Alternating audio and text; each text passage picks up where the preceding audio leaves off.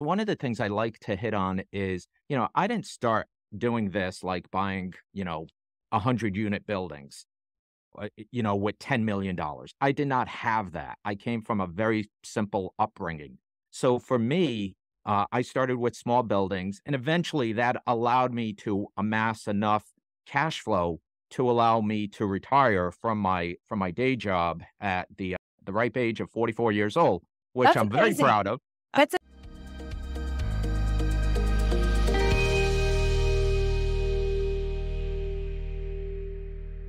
Welcome to your daily real estate syndication show. My name is Dina Berg and your host today. Today, my guest is Tony Lopes. Tony Lopes is CEO of Dirty Boots Capital. He's going to explain in the show why he calls it Dirty Boots Capital. I really liked his definition. He's a real estate professional. He's a best-selling author. He's a coach and a speaker. His background is in mechanical engineering with an MBA from UMass. He worked in the defense industry for nearly 20 years, managing a multi-million-dollar programs while simultaneously building a portfolio of income-generating properties.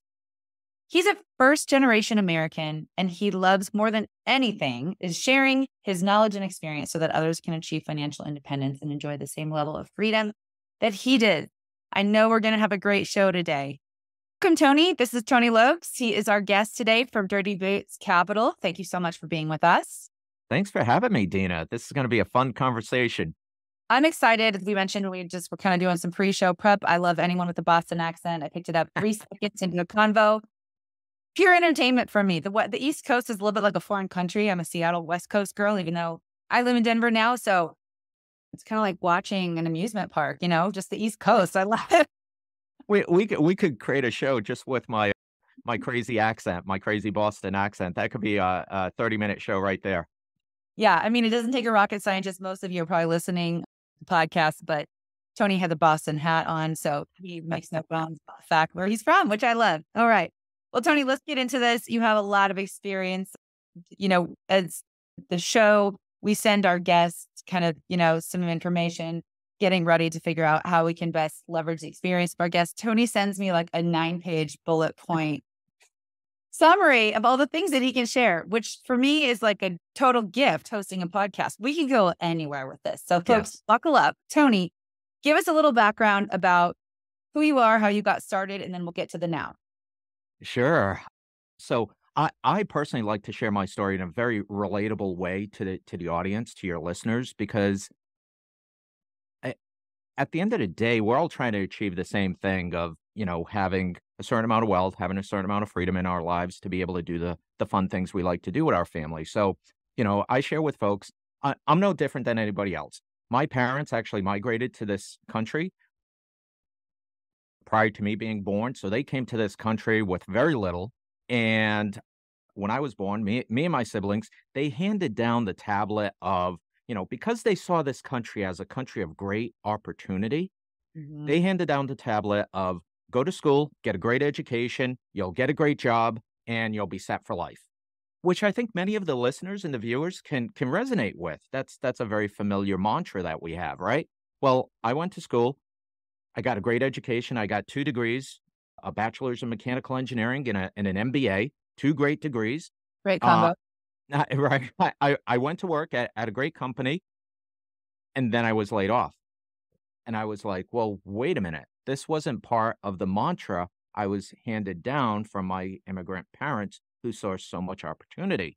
So that was my awakening is really what it was. And I said, I got to do different. I wasn't financially independent at that time. I had to go find another job, which uh, all of us can relate to. And so I found another job, but at that point I said, I have to do something different. I had a little bit of familiarity with real estate investing. My father, as an immigrant, had done some real estate investing, so I had some amount of familiarity. And so that's the route I took is part-time, after work, nights, weekends, I started investing in real estate. And I didn't start like in a huge way. I bought a quad, a 4-unit building, did some amount of fixing up on that, rented it out. From that cash flow and that equity, I still have the building today, actually, but during that time, I used that equity and I used that cash flow to start building some spec homes. Again, all while working my job during the day. So I was building a couple of spec homes, nights and weekends. And from there, I took that cash flow, invested it back into the multi space because I saw the multifamily space Yeah. really as a great avenue to create not only appreciation for myself, wealth for myself over a long period of time, but also this great thing we call cash flow. And so I continue to buy multifamilies again so for your audience, one of the things I like to hit on is, I didn't start doing this like buying, 100-unit buildings, with $10 million. I did not have that. I came from a very simple upbringing.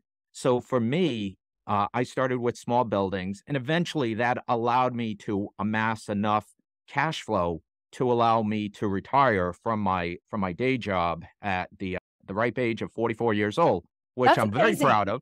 That's amazing. So And this at is the end of the income replacement. Were all of your like single family and small multis? I mean, the spec homes, were they all in the Boston area where you lived? they were actually up in New Hampshire, just north of Boston. Yeah. So what was the time period from the time you started this till the time you were able to replace your cash flow, your income through cash flow at About 44?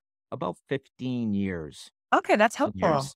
and Yeah. reasonable, you know? Yeah, You hear again, all these headlines of like, 0 to 2,000 units in 6, 8 months, which is amazing for some people. But I just yeah. think I love how realistic your story is. And it's also kind of takes the tension out of it in terms of like, hey, I can do this. I'm not going to jump off into oblivion thinking I'm going to become, this cash flow king or queen in 6 years, even, I mean, Yeah, yeah, totally you're doable, but I mean, 6 months. you're absolutely right, Dina, and that's why I like to start there with my story because I think a lot of your viewers, a lot of your listeners can relate to a lot of different aspects of that story, right? So, but that just kind of, freed up my time now that I've replaced my W-2 income, my job income with cash flow, which is a very doable thing. Now I can go off and do all sorts of other crazy things, and so, yeah, we can expand on all the different things I touch these days. Yeah. So what is Dirty Boots Capital? That's the name of your company, but what do you guys do? Where did that fit into the timeline of the 15 years and what does that look like now?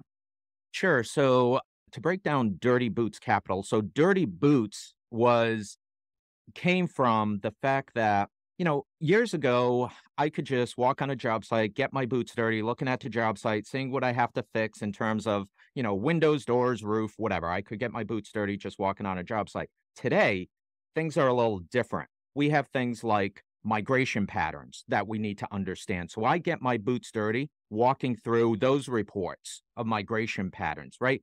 Financial reports, macro reports, what's happening in the economy. Today we have to be so much more vigilant and savvy in terms of what's happening within the economy, whether we're having a recession on our doorstep or not. Do we have inflation for longer? We have to understand these things better. So I get my boots dirty walking through those types of reports. Love it. Separately, capital, when I do my coaching, so part of Dirty Boots Capital is coaching. I provide coaching to folks who either want to active or passively invest. So part of the capital piece is so many people have come to me over the years and say, Tony, I don't have enough money to invest to start being an active investor and buying real estate. I say, that's okay. Tell me a little bit about yourself. And come to find out, they're a contractor of some sort, or they're a real estate agent, or that they have some other skills that complement being an active investor. And so I say, that's okay. I get you may not have the capital. Why don't you partner as an LLC or a partnership of some sort with somebody else that does bring the capital, but may not have the time or your skills to be able to do the rest of the stuff. Hmm. So now that kind of like blows their mind and they start to think, okay, yeah, and oh, by the way, that makes it easier when it's two people doing something, so to speak, for the first time. You're not going alone at this. So one person may bring the capital in terms of the money, another person may bring the capital in terms of the knowledge, what they hold between their ears in terms of how to fix things, or maybe how to list an apartment for rent. or dealing with contracts. Whereas Mhm. the person with the money, maybe they just have the money and they don't really know the other piece or don't want to deal with the other piece. Mhm. So that's where the Dirty Boots Capital came from. So Mm. we help people not only with the coaching that we do, but also educational blogs, videos, and also helping people with syndication, get into syndication if that's a route they want to get into. So we never push anybody into any particular situation, but if syndication is something good for them, we help them figure that out. So I have a question about the dirty boots and what the reports that you're wading through. Can you share any of the top line report titles in case anyone is interested in looking at some of those things? Which are the ones that you find yourself in the most? Yeah, so the one I find the most interesting that I look at pretty frequently is the 210 spread for the treasuries. It's a Fred report, and there's a lot of reports put out by the Federal Reserve. They have a database called the Fred database. You can go online, access a whole bunch of different reports. But I like the 210 spread report. So just Google Fred 210 spread. That report will come up. And when you look at it, it gives you 50 years of history. And so, wow, that is such a great crystal ball to be able to help us understand where we've been and where we may Mhm. be going in the future. And so every time we dip below the zero line on that report, it indicates a certain amount of badness. Okay. And then you can see tracking every time we dip below that line, soon thereafter, we fall into a recession. Mhm. We Mhm. come out of the recession, it dips below the zero, we go into another recession. It goes back up. We have these business cycles. So where are we today? We're below the line. We're below zero. It's starting to track back up, which is a good sign. However, 50 years of data is telling us this is an indicator that we are going to see some sort of a recession, right? Mhm. So I think that's super important to watch that metric and help us understand where we are. We can't live with our head in the sand. We have to understand some of these things and why we're investing in the multifamily space. Super important indicator. Yeah, so this is the kind of information I think listeners find really helpful is like the name of this report. Any other reports that you can share that we can point listeners to do their own, kicking around in the dirt? Ah, I wasn't prepared for that one. So I like to look at the home ownership rate. And Mhm. not just homeownership rate, so to speak, of what we're seeing in this country. I also like to look at other countries as data points, right? So right now we are at 66% homeownership rate in the United States, which okay. However, that's trending down, right? Because of the interest rate environment. There's a lot of things that will drive that chart down. So I look at that chart, but looking at other countries, so we're at 66%. I look at another industrialized country like Germany. Sometimes we compare ourselves from manufacturing base or an industrial base. We compare ourselves to Germany. Well, Germany only has a 47% home ownership rate. Huh. So they obviously have many, many, many more years on us. They're a much older country. They're a very industrialized country, which makes them similar to us. But it just kind of makes you just like you said, Dina, it makes you go, what does that mean for the future of the United States?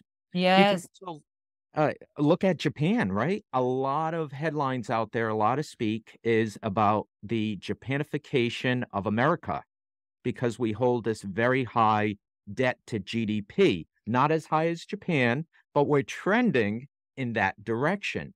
Mhm. So, along the lines of the Japanification of the United States, I look at, well, what's their home ownership rate? And their home ownership rate is 55%. So, lower than what we have in the United States. But not trailing too dramatically, right? So, yeah, so if our home ownership rate comes down, based on these other similar 2 environments, Japan and Germany, where do people go? They're not going to live under a bridge. They're becoming renters, right? And Right. so this is where we all start to put the pieces together. Everything from charts like that, looking at the home ownership rates, but also looking at, is a recession on our doorstep? Because if it is, people, society feels that. And they say, well, if my job isn't either stable or, or they know they're going to lose their job, then they start to say, should I really buy a house? Because when you buy a house, you put down roots, and now you're not as mobile as you normally would be to go to a different state or a different part of the country to find work. So, or even just a nearby town, because if, you know, for, you know, having to sell a home is not cheap these days. So during a recession, people are more apt to rent than they are to actually buy a home because of the economic factors involved. So that's why I like to look at those different reports and try to understand, are we more likely to trend in a renting type direction or home ownership? And right now, there's a lot of indicators indicating we're trending towards being more renters than homeowners. Right. I recently read this report. I mean, recently, like this week, we're in end of October during the time of this recording, but average home price now is higher than it's ever been at 407,000. Depending on what market you're in, that might seem like a deal. And some others, it might seem really expensive, but cost of home ownership has risen 78% in the past 3 years. So all of that substantiates and supports this concept of renter nation. So I'm curious what you think some of the trends are economically that come along with renter nation. We have a lot of transitory employees. We have, nomadic Yeah. employees. We have digital nomads. Also, I think generationally, it's much more accepted. The millennial generation, I think, is just kind of starting to settle down and maybe graduate a little bit out of that. But a lot of studies have shown that they prefer renting over owning, which is also interesting and long time accepted in the US has been the one way to build wealth is to have a home ownership. So love your thoughts on that, but also Yeah. kind of pivoting into where we're at right now. There's a lot of folks who are a little bit frightened to Yeah. invest. This is all signs pointing to multifamily continuing to be a strong asset class to invest in. Talk Yeah. about that as well as the folks who might be a little gun shy and if they should wait or if they shouldn't. Yeah, no, I love this. I love this. So you gave some statistics about home ownership, home prices, and what I want to inject in there is we are also at the point where the highest, the oldest age somebody is transitioning from being a renter to a homeowner. The age is now the highest at 36.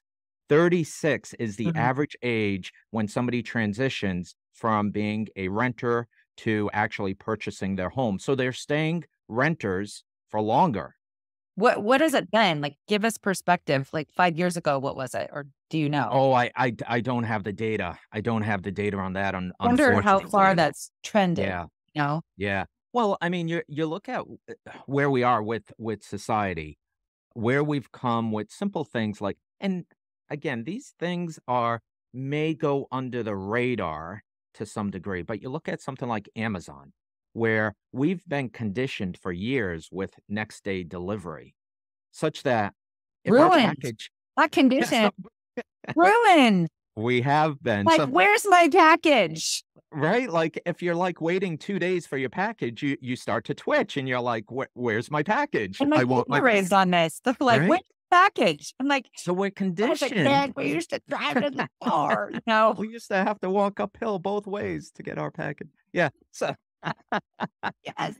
And so so we've been conditioned in certain ways. So Amazon has conditioned us for next day delivery.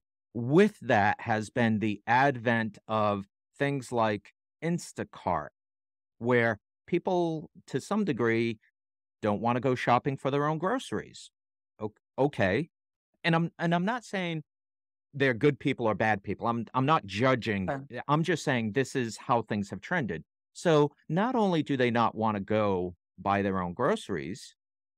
Now we have the advent of Uber Eats, Grubhub, DoorDash, where you can get food delivered to your house already prepared. So not only do they not want to buy the groceries, they don't want to prepare the food, right? So that's just kind of like where society is kind of trending. So Yeah. when you think about how much time do they want to spend on the weekend cleaning the gutters, cutting the lawn, painting the trim on the house, that's not where they want to spend their time. They're much more today. Society wants to be, they want to be in a place where they can enjoy themselves and have these experiences as opposed to, you know, taking care of a home. That's just not where the head is at. And you mentioned millennials, some of the younger millennials and for certain the Gen Z, they've seen their parents go through the tech bubble back into 2000. They saw them and struggle to pay their mortgage, and some lost theirs back then. They saw 2008 global financial crisis. A lot of folks lost their homes then. And just recently with the COVID pandemic, a lot of folks, if it was not for forbearance, a lot of folks would have also lost their homes. Hmm. So there, imagine in those homes, there was a lot of conversation, and these kids are picking up on that. They're internalizing some of these conversations. Oh my God, we may lose the home. And I think that's impacting folks today where, now that they're older, they're in a position where maybe they can buy a home. I think some of those scars still exist, and they're saying, do I really want to be a homeowner after seeing what my parents went through? Hmm. Hmm. I think that weighs on them. So that's a little bit of what's going on with society, a little bit, but also, at the governmental level, we are at the highest point of our debt to GDP, and that's super important. We're at like 128%. So we're spending 28% more than the income we actually bring in as a country. So what happens is we're spending more money on our interest payments. So more of what comes in as income goes towards paying those interest payments at the federal government level. Hmm. What does that do? That leaves less money available to go to the states as help for education, help for infrastructure programs, help for welfare programs at the state level. So less federal money can flow to the state level. The states have to make it up somewhere. Obviously, they need to take care of education, infrastructure, welfare programs. They still need to maintain those. Needs to come from somewhere. More and more of what we're seeing these days, articles and just personal experiences, property taxes are on the rise. And I'm forecasting that even though, home prices may be coming down some, I think more and more of what you're gonna be hearing about in terms of unaffordable home ownership is gonna be in terms of the property taxes. Seriously, Because ours have doubled in 4 years alone, just in my own neighborhood. And if I didn't have the interest rate that I have, I don't know if we could live here. It would definitely right? be priced out because it's not insignificant, you know? It could I have one building that I own that went up, like $5,000 in property tax in 1 year, $5,000, right? Yeah. Now, it's easy to amortize that over my multiple tenants. So Yeah. sure, my rents go up, but it's easily amortized over multiple tenants. If I'm a single family homeowner and my property tax goes up significantly, I could be paying an extra two, three, four, $500 a month for Yeah. my property tax, Hmm. which I mean, when you look at it, that could tilt the scale between being able to afford a home and not being able to afford a home.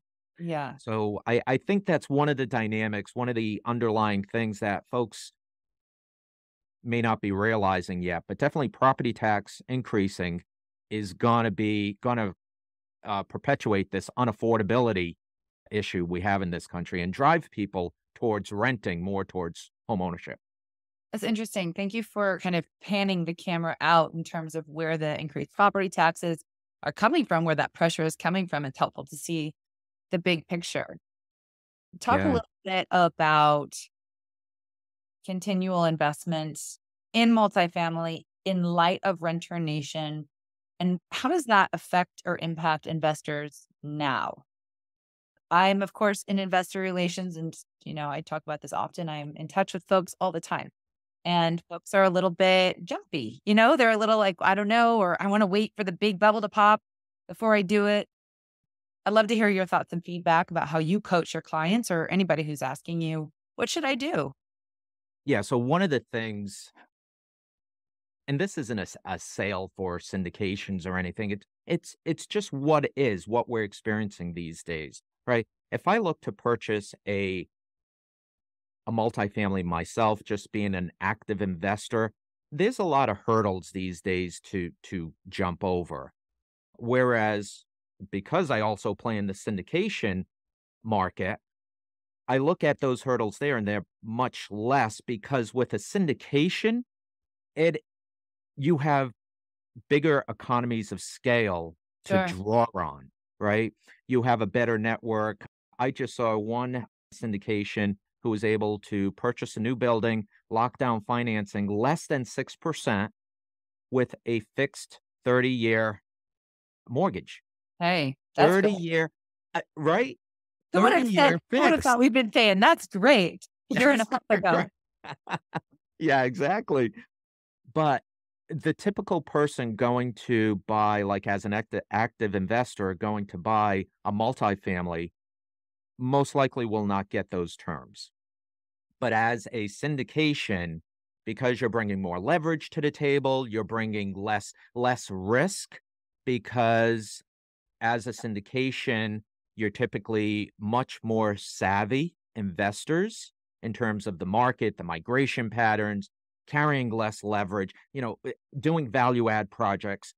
You bring so much more to the table because, part of it is you're not just one person as a syndication. You're usually three, four, five people as a syndication, and you're bringing so much better capital, to use that term, not just Yeah, money, but capital to the sure. table.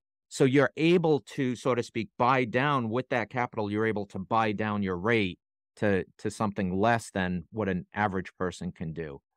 So that's why I like partially syndications. Also with syndications, one of the things I love, we started prior to hitting the record button, we were talking about asset management. One of the things I love with syndications is when your asset manager, your property manager is also invested in your deals because that ties them in to making sure we have a very solid, well-run, good tenants, great building that's being operated. So that's one of the things I look for when I go and I invest or team with someone is where's that property manager? Are they also invested in the property as an investor of some sort? So So you said property manager. Are you creating any kind of delineation between the asset manager and the property manager? we look for the asset manager to also have skin in the game, but yeah, there's a delineation there. You're absolutely right. The asset manager needs to have skin in the game as well as the property manager needs to have skin in the Right. game. Yeah. Okay. I like that. Yeah. Man, property managers are kind of like this secret little, like, they can make or break a deal, right? They really can. I mean, and it can really take, again, for your viewers, your listeners, I'm sure some of them also have their own, do their own property management or their own asset management on some multifamilies they own. I think we know well enough that property managers can make or break you, and they can make your life very hard if you don't have the right one. And so this is what a syndication brings to the table. We have these scars, right? Dina, you have these scars. I have these scars with property management. This is what we bring to the table as a syndication to be able to say, okay, let me make sure I'm asking the right questions of my property manager to make sure they bring the right bench strength to the table, to bring the right contracts and leasing agent to the table, to bring the right skills we need to the table for this particular property. Whereas some folks who may be trying to do multifamily purchases on their own, they may not know the right questions to be asking of their property manager. So when you have a property manager that you want to invest in your deal, are you putting them in the GP or are they going to be LPs? Yeah, usually they're in the GP. Yeah. Okay. Uh, yeah, that makes sense. So yeah, I mean, what the one thing that I brought up, like you said before we hit record, is just that there were so many folks that got into this business in the last 5 years with all the masterminds and all of the it people can raise capital, people can even acquire deals, but I think where we're going to see a lot of the rub is in the asset management and the ability to maintain and retain an asset or a property or an investment through ongoing asset management. So love to hear if you have any other thoughts. I like what you said about getting them to invest. You've skin in the game. Everybody has, the same vision and goals. Anything you've learned about creating skids or oiling the skids with the relationship? Well, one of the things I like to look for is, how many turns they've done as a syndicator, what's their track record? I was just I guess it was a year ago, last October, I was in a room at a conference with about 600 syndicators. And that number surprised me. I went to What the event. conference? I'm sorry? Which conference? I don't wanna Oh, call okay. out any. Maybe I should wait till you finish the story for me to ask you that. Okay. I This o o is only gonna be good. That's what this means. This well, is great. Give it to us. I went to the conference. So this was purely like a recon mission for me, right? Okay. Because this is what I do. I wanna know truly what's happening in the market. So sometimes I need to jump on a plane, go someplace, and figure out, like, what's physically going on in this conference room. Like, what are these people doing, right? So number 1, my first surprise was, "Holy cow, there's 600 syndicators in this conference room talking about this stuff." Okay. My next data point was they're all, like, young, and I'm not here to say young people are bad or anything like that. Not my purpose. They were inexperienced in a lot of ways, and so I would have conversations with folks and, just about the work they're doing, a lot of it on or some of it on value add projects and how they're gonna be able to rent an apartment for $4,000. And, I had already seen the market starting to turn and seeing rates starting to increase. And we start talking about, so right now you have a construction loan and great, you may have a great rate right now, but what happens when you go to refi? Do you have that built into your spreadsheet? And it was like, yeah, we have it built in at, 4% or something. And I'm like, oh, okay, a little bit of risk there. Not sure you're going to get a 4% rate once you refi. And then also in terms of the market analysis was weak. So I think there's going to be some asset managers who came into this in the last 10 years, very inexperienced, and hopefully the investors don't get impacted. But I think that some of those new young syndicators are going to be shaken out of the market, which Mm, actually creates some opportunity for folks like you and I to come in and actually do the asset management the right way right. on some of these properties. So Yeah. I think there's opportunity out there for new investors coming in, looking at syndications. It's just a matter of teaming up with the right syndicator with experience to see through some of this mess that's happened. Yeah. I think for us, even as a team at LifeBridge Capital, we're kind of reevaluating our business model in terms of the kind of deals we do. So value add was where it was all at. That's where you created wealth. That's where you saw these like 44% IRRs. And, look at our past performance. Like I am very clear with investors now. Do not look at our past performance and expect that in future Yes, good for performance you. Yep.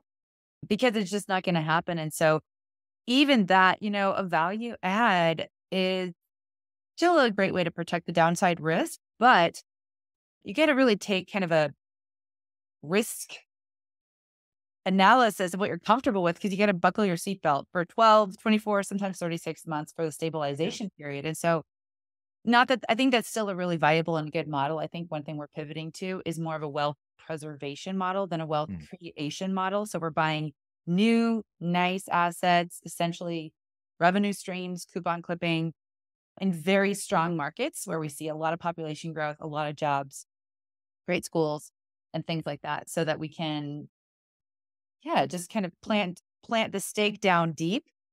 Yeah. But we're not going to be offering really high IRRs, but it's going to be slow and steady. And we are going to have very low leverage. And this is about preservation and slow and steady growth. This is like base hit. Absolutely. Uh, Yeah, and you're so right. You're so right, Dina. This is we're looking at some of those same things, being in cities where there's growth, but there's a demand. We're looking at it where there's demand for like class B type properties. Nice properties where we don't have to do a lot of value add. We yep. can kind of go in there and kind of like you say, just, coupon clip, Plug and um, play. Yep. plug and play. But the cities are experiencing huge growth, and there's experiences for the tenants to have in those cities because that's what people are looking for these days. Society is looking for experiences, restaurants, things to do, theaters, be next to a waterfront. They're looking for Yep. these experiences. So, yeah, and again, this is why, you know, the average Joe investor who's buying a multifamily may not be looking at things from that perspective. You and I, as syndicators, we bring so much more to the table because we look for those things. We understand where society is at, and we say, when we buy something, we need to make sure that the renters have something to do. Either we're offering a certain amount of amenities with the Right. building, fitness center, Got pools, the hot back tub, door. yeah, right? I mean, we Yeah. have to be thinking about that because now more and more people have pets. So when we purchase, we look for a place to either have a dog park or someplace we can create a dog park. And so these are the things that are going to bring renters in to our place versus someplace else. Yes. It's a competitive advantage to have a lifestyle investment. Live, work, play. Yeah. I get it. You want something where you don't have to get in your car on a weekend to go and enjoy life. So Yeah. I totally agree with that. Yeah. In fact, Uh, nowadays when I'm like going in the suburbs, because my kids go to school in the suburbs and I'm driving and there's this brand new development and it's all centered around this big parking lot. And I'm like, why didn't you make this a town center and put the parking on the outside? yeah. I don't understand sometimes. So somebody else can come on the Yeah. show and explain why urban planners do that. It makes me crazy. But I'm a city girl. So hey, Yeah, and, there's a lot more single women who are renting for longer, and being able to cater to that demographic to provide, like, in-unit laundry. Like, me as a guy, like, when I was growing up, I would take my laundry, I'd go to some, like, the community laundry on the first floor, and I'd do my laundry. Single women who the demographic shows they're living as renters for longer. You mm, want to be able to put that laundry inside the apartment because yeah, that's what they resonate with. That's what they want. You have to offer that to them as a form of an amenity, right? So these are the things we look at. The average, person may not be looking at that, but we see that and we say, okay, I'm looking to buy this building. Can I put in-unit laundry into each one of the units? right. And looking at ways to, from the operator side, look at ways to increase the NOI. You can Yeah. bundle amenities, maybe even bundle utilities, maybe do the, fiber optics and things like that. So there's a lot of Yeah. creative ways to leverage that while providing a service to your tenant. Tony, Yeah. we need to wrap up in just a few minutes, but I'd love to hear if you have anything else that you want to discuss that's burning on your mind before we wrap up this great podcast. Yeah, so prior to hitting record, one of the things I had mentioned was obviously I have folks who come to me for coaching and things like that. And that's not a sell. It's more from the perspective of what I'm hearing today. More and more folks seem to be paralyzed Mhm. and unsure what to do. The rates are going up. Should I buy? I'm hearing some negativity in the real estate space. They're paralyzed in terms of what to do. What I share with them is take a moment, breathe, use this time to further your education.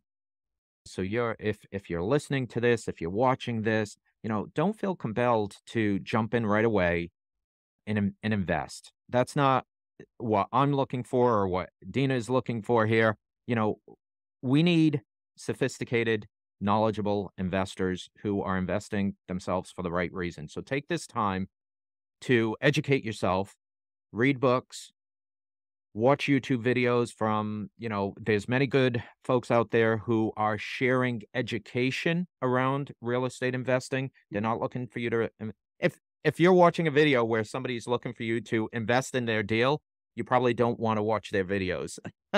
Watch the videos of folks that are educating you, like Dina here, right? We're here, we're just chatting. We're not making Add any money off value. of this.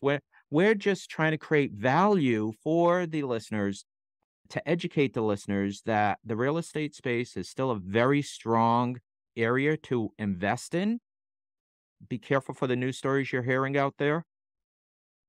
Still a lot of good reasons to invest in real estate. You just got to do it right. It's a little more sophisticated and savvy needed, sophistication and savvy needed today to invest in real estate. Hence why I'm bullish syndications.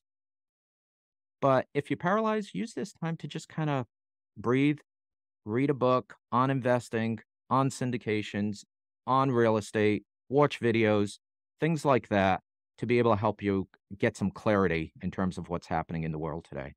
That's great advice. One thing I would add to that came to mind is the thought of like new folks. How do I know? And there are a lot of really great online forums that you can access. Yeah. I could list a bunch here, but just go online and say online investor forums. Sometimes there's a membership, but it's really worth it depending on what their cost is. If you're new to this space, you can post something on a forum and 10 people might say, "Oh, I've invested with them. They're amazing." Or I've invested with them. They are falling apart. So you just have to know the places to access the advice. There's investor groups. I mean, I'm also part of an investor group where we have retreats and we vet deals together. So a lot of folks are new to this space and they're just like, where do I go? So I would say start with an online search for an online investor forum for real estate. Start there. But what you say is right. Tony, thank you so much. You were so great, so knowledgeable. Love the accent. Could talk to you all day.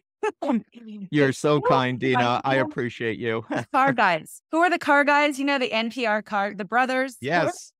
Click and clack. Yeah. I used to listen to that in high school. Isn't that funny? Anyway, that Love was click when and clack. my heart first was so warmed for the East Coast accent. Anyway, thank you so much for being here. And yeah, I hope that Dirty Boots Capital can add value to some of our listeners as well.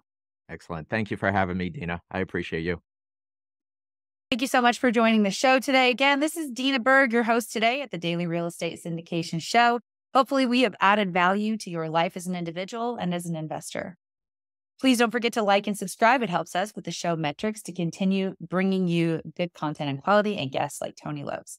Hope you have a blessed day.